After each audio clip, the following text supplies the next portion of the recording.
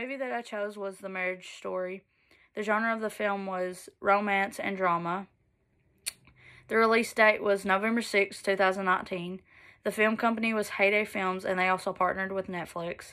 The producer was Noah Baumbach. The director was David Heyman. The screenplay writer was also Noah Baumbach. The cinematographer was Robbie Ryan. The primary actor and actress was Scarlett Johansson and Adam Driver. The cost to produce the film was $18 million. The money generated since the release date has been $2.3 million. The name of the film's main characters was Charlie and Nicole. The setting of the film is in today's time in Los Angeles and New York in the summertime. The plot is a writer husband and an actress wife have marital problems and decide to look into a divorce, but meanwhile they try to work it out and go to counseling. The theme and message is that relationships may end, but some feelings will never change.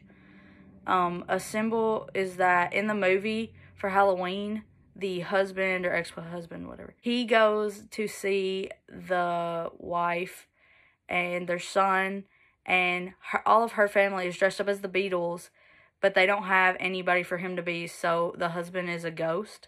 I don't know, I just feel like that's a symbol that he's like fading away from the family. And the dialogue, the movie takes place in like today's time, so it's practically the same as the world is now. The set and the costumes of the characters, their whole life was set in costume. So to me, it's like that was the whole movie, was the fact that he was a director and she was an actress, and they were constantly on set and they were constantly in costumes. It was their job on the movie. And then the camera shots, there were a lot of wide angle shots and low angle shots to show like how big a room was or how empty a room was in each scene. The music in the film was that the main character, Charlie, sings about how he feels, which helps tell how he is affected about the whole situation in the movie. The lighting throughout the movie is almost like as if it's dim and dark and there's a spotlight on them and that's all, like as if everything's dark and it's just one light shining on them at all times.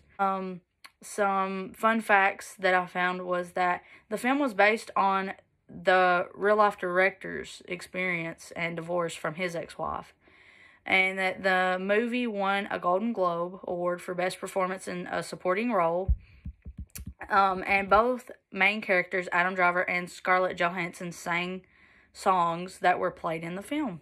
So, yeah.